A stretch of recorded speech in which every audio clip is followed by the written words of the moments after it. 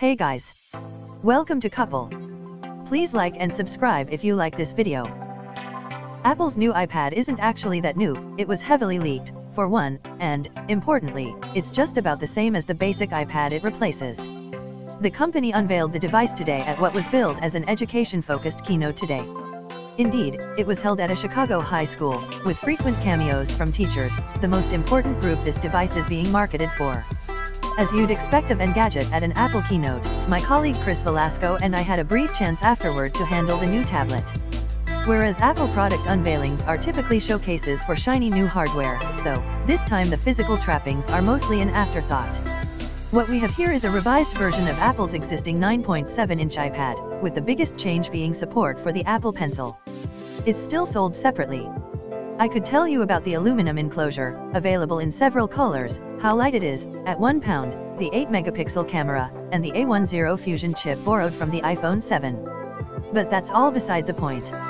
What really matters is how teachers use it. Until now, the Apple Pencil has been reserved for the high-end iPad Pro line. And the use cases you were familiar with were probably note-taking apps and painting suites. That's a fine sales pitch when you're a grown-up with a creative job, but it makes less sense for classrooms. Children don't just need to take notes, they need to follow through with lessons and activities in various classes. And for many students, they're not art classes, either not with the cuts to arts funding that many school districts are seeing.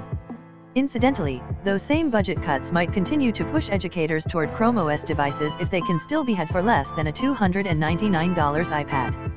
What we saw today, though, throughout Apple's keynote, was an endeavor to show how drawing and note-taking needn't be distinct activities. What if instead, you could draw inside apps meant to teach other subjects, like history or geology? In part, Apple is spearheading this push on its own. For starters, its Pages, Numbers, and Keynote iPad apps all received updates, available today, that allow for use of the Apple Pencil inside the app. In one demo here at the school, for instance, I drew on a geology diagram in Keynote. I had my choice of writing implements and colors. And when I was done, I could have my drawings reanimate themselves as line drawings, with the playback slow enough for a teacher and other students to potentially follow along in a real-world setting.